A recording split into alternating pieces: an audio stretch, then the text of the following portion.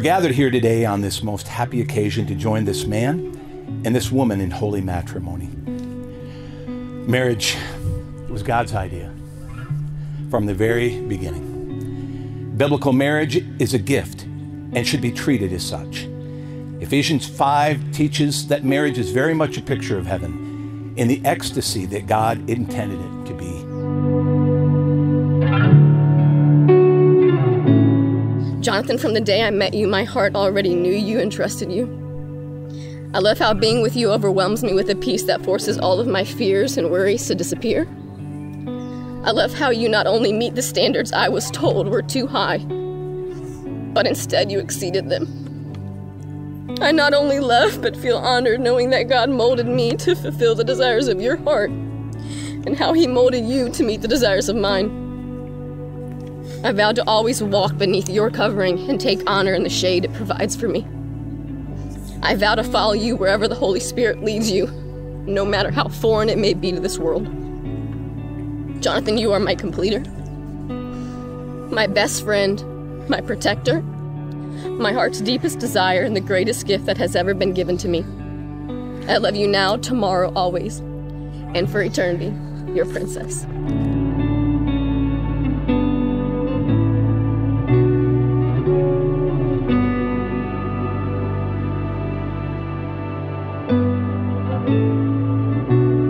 Princess Paige, my sweet girl.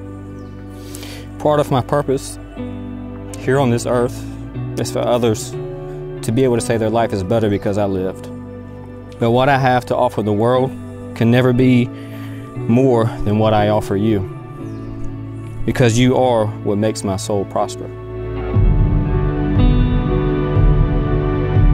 With God, you are the center of my purpose, and I vow to always keep you as my #1 priority, to put you on a pedestal of happiness, peace, and prosperity that I will let no person or thing disturb.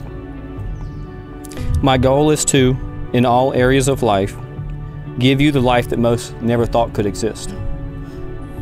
I will love you, provide for you, and lead us in a way that gives light and hope to our world. I already love you more than I know, and I am thankful for you. And I am more than ready to make an impact for the kingdom of God with you.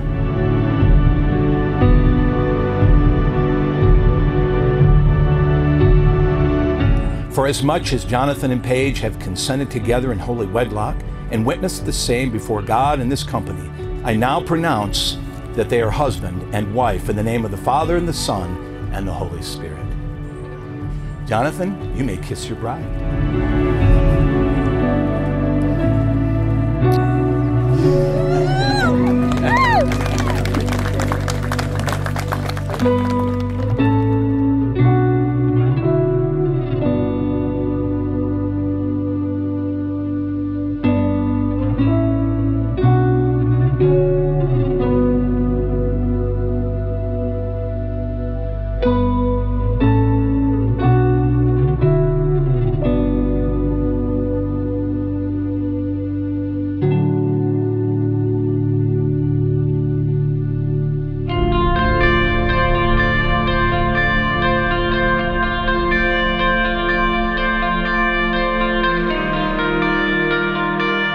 It's said that where there is great love, there are always miracles. No matter where you are, no matter what you're doing, love is the thing that can sustain you. It can give you hope and fill you with optimism. The love that Paige and Jonathan share for each other is truly something special.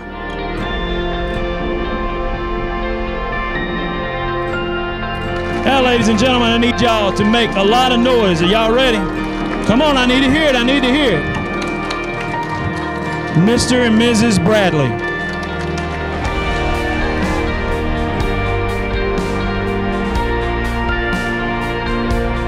If there's any advice I can give to you is to remember, marriage is about communication.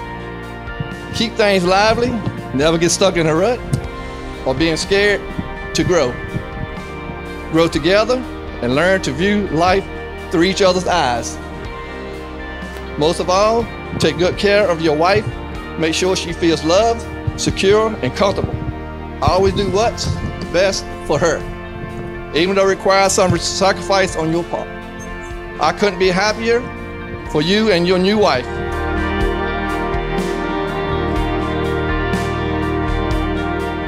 From the bride and groom, first, we'd like to thank you all for sharing this special moment with us.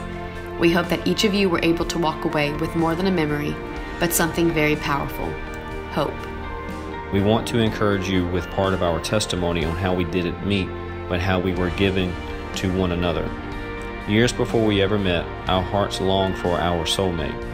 But instead of giving in to our human emotions and searching for that person based on our own understanding, we turned to the one who loves us most, our God. We knew that He not only answered prayers, but specific prayers.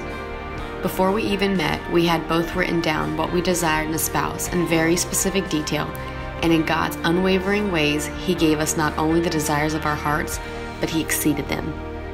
Our message is that if you're searching for betterment in any area of your life, whatever that may be, relationships, finances, peace, fulfillment, anything, that you don't try to fulfill that area with an answer, but that you go to God with the specific details that you desire about that change, and in faith let Him provide the answer.